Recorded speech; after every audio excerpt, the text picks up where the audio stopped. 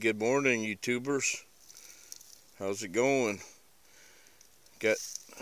I'm here up in North Florida doing a little camping.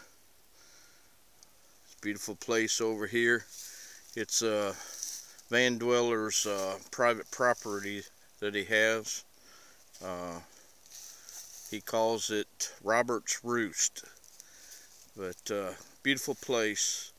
Plenty of trees, beautiful, just really enjoying it.